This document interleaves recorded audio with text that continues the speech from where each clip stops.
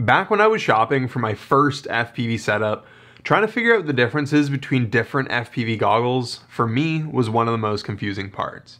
And if you don't know what you're looking for, you might look at this pair of $200 goggles and this pair of $500 goggles, and to you, they might look exactly the same.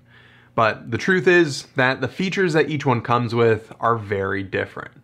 So what is the difference between a $100, $300, and $500 pair of goggles? Well, that's what we're going to look at today. Now, if you watched some of my videos before, you might have realized that I use DJI's digital goggles, and although I will be touching upon these briefly, this video will mostly be about analog goggles. Because, first of all, analog's where you have the most choice, and also if you're a beginner on a budget, analog's probably going to be the best option for you. So anyways, let's get into it. So first, the two main types of goggles that you'll come across are box goggles and low profile goggles like these. Some of the main differences between them are that box goggles are bigger. Box goggles also generally have one big screen on the inside, while low profile goggles usually have two, one for each eye. Also, because of their size, box goggles are cheaper to produce, which is great because if you don't mind the form factor, you can get a lot better features for less money. However, low profile goggles are definitely more popular because they are generally more comfortable to wear and easier to carry around with you. Some people though swear by box goggles, and depending on your face shape or if you have certain vision problems, box goggles might be better for you as well. But both types of goggles can be either great or terrible, and it all depends on the features that they have packed into them. So let's take a look at some of those. So the most obvious purpose your goggles have is to display video from your drone. So one of the most basic things you might want to consider is the screen that they come with. First, you'll want to look at the resolution. Just like when you chose the resolution for watching this video, the bigger the resolution, the more detail you will be able to see. So the choice is simple. You'll want the highest resolution possible. Next, you'll probably want to look at the type of display. And all the goggles I have used have either had an LCD, LCOS, or OLED display. Some of those terms might be familiar to you if you've ever purchased a TV or computer monitor, but each of those provide a different quality of image and come at different price points. LCD displays are the most affordable and still provide a decent image, but are a little bit more dull and have less contrast. That's why you often find them on low to mid-range goggles. And top of the line goggles will often have an OLED display, which has a lot more vivid colors, more contrast, and just overall looks a lot better. Then there is LCOS, which it falls somewhere in between in terms of price and quality. Unfortunately, it's really hard to show the differences without actually trying on a few pairs yourselves, but as long as you know that LCD is the worst, then there's LCOS, then OLED, and you get what you pay for. After that, you'll also want to note the aspect ratio. Some goggles display 4:3 video, which looks like this, and some goggles display 16:9 video, which is slightly more narrow and shows a bit less information. Ideally, it's nice to have a pair of goggles that can do both and allow you to switch back and forth between the two.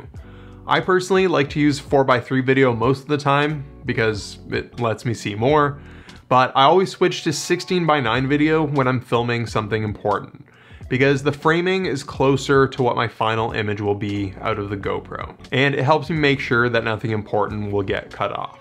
Finally, you'll also want to consider the field of view.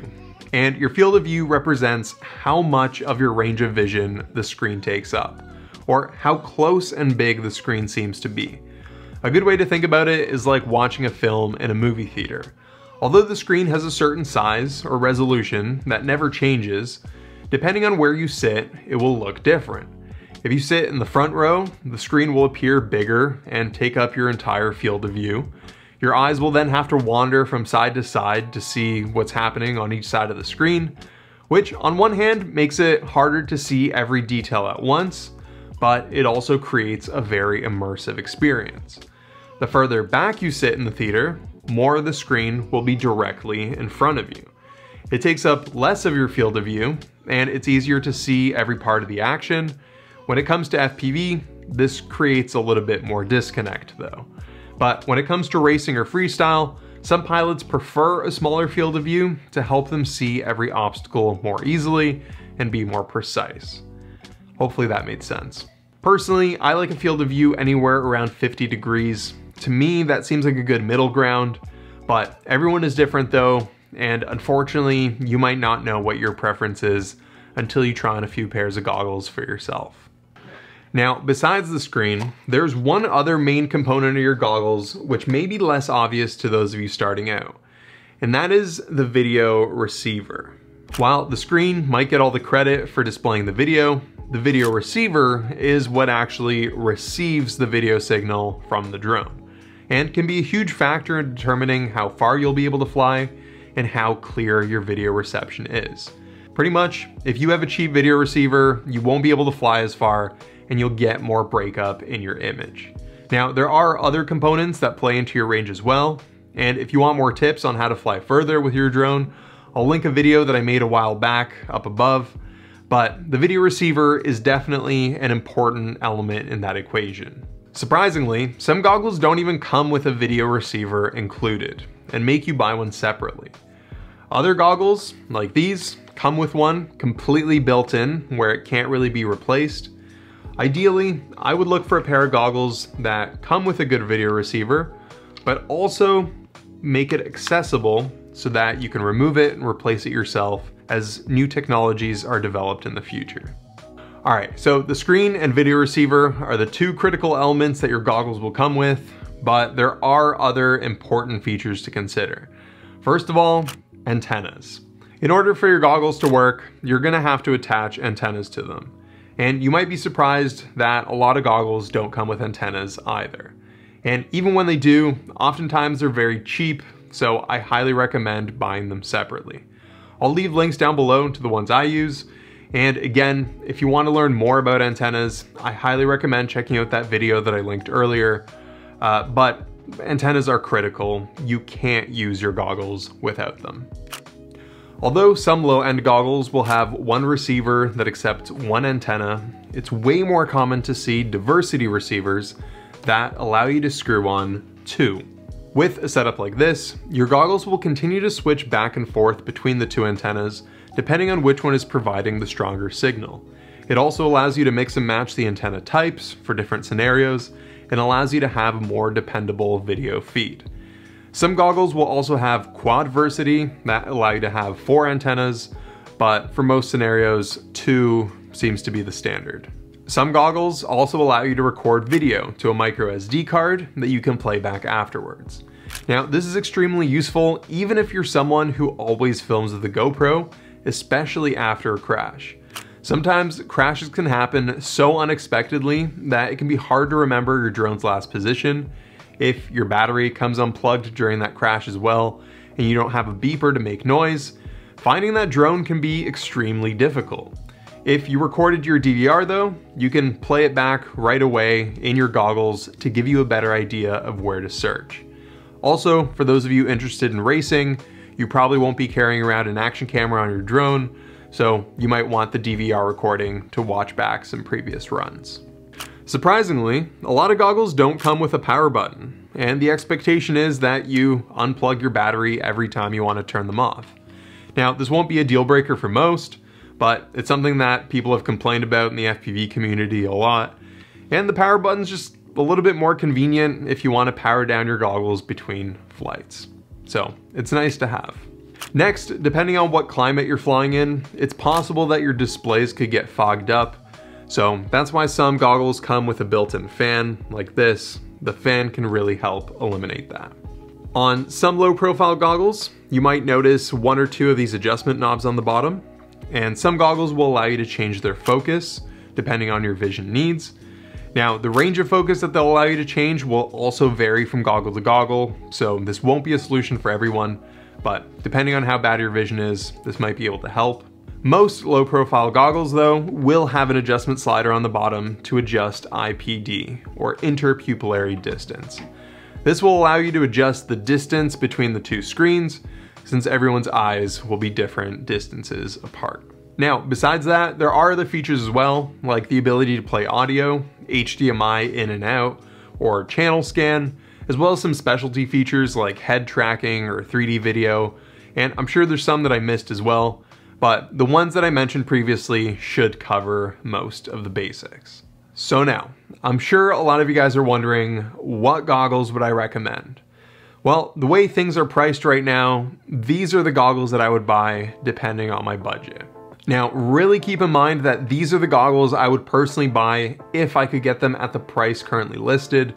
Prices have been all over the place recently, so by the time you watch this video, some might be way cheaper or way more expensive, so definitely keep an eye out on that.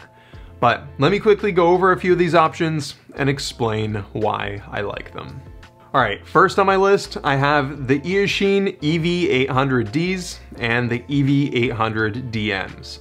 And both of these goggles are the cheapest ones that I would recommend. In my opinion, any goggle cheaper than these will most likely be more of a toy than something that can be used seriously. Now, these ones here are the EV800DMs. And because they are a cheaper goggle, they do have an LCD screen, and it's also 720 by 576 resolution, which is fairly low. Now, the aspect ratio is also only 4:3. You can't switch it to 16:9. And I'm not sure exactly what the field of view is, but it's fairly small, especially when it comes to box goggles. Now, these goggles do come with a receiver, and the good part is that it's actually decent for the price, but the bad part is that it's completely built in and can't be swapped out, or at least if it can, it'd be very difficult to swap it out if you ever wanted to upgrade. Now, since there's two antennas, you can tell that it clearly has diversity receivers, and the antennas that it comes with are pretty decent for the price, but I would also swap these out as soon as I had the budget for it. Now at the bottom, they also have a micro SD slot and a record button, so you can record your DVR. And they also come with a built-in battery, so you don't have to have an external battery plugged in at all times. One cool thing about these is that they extend, making the screen further or closer to you, which can be great if you're nearsighted or farsighted. And these goggles do not have a fan. But overall, these goggles are decent. I actually prefer the EV800D goggles that I used to own a little bit better than these, because those ones don't have the adjustable focus, but they have a much bigger screen, and the screen is actually designed to be separated from the goggles, so it can be used as an external monitor as well.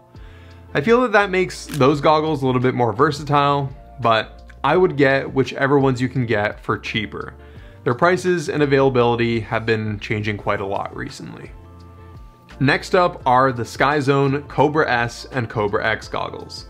And from the outside, both look similar, but the Cobra S still has an LCD screen, like the previous ones, has a resolution of 800 by 400, which is also similar to the Eachines, has the same aspect ratio of 4:3, and has similar features like DVR recording, and comes with decent antennas.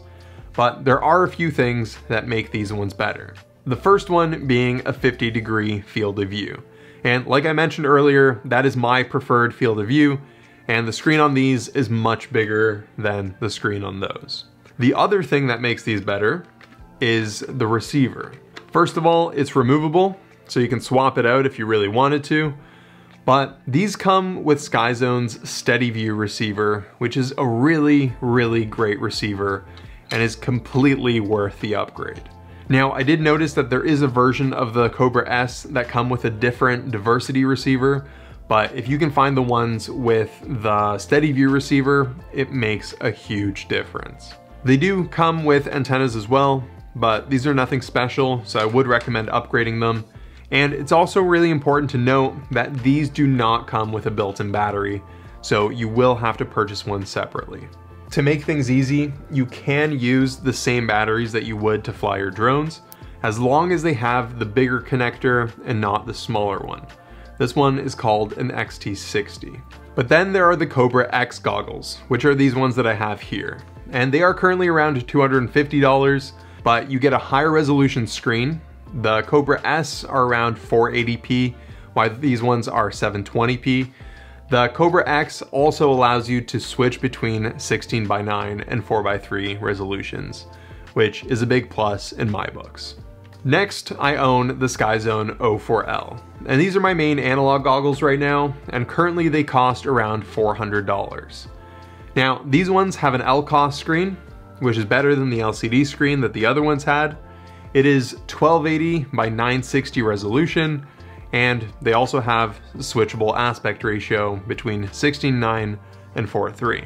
The field of view on these is 39 degrees, which is a little bit smaller than I personally like, but you will notice that the field of view will generally be smaller on low profile goggles. My favorite part about these though is that they have the same amazing SkyZone steady view receiver that the Cobra goggles had. And again, it's removable, so I can replace it with my rapid fire or anything else that I want. Now they come with 2 antennas as well, but I threw those out right away and replaced them with these. They also have the ability to record DVR, they come with a fan, which is great, and like I showed you guys earlier, they have the sliders at the bottom to adjust your focus and the IPD. Another thing to keep in mind is that low profile goggles will also not have an internal battery, so they do have to be powered by an external battery as well. Now on my list, I also included the Fat Shark Attitude V6, which are currently $50 cheaper, and honestly very similar to these.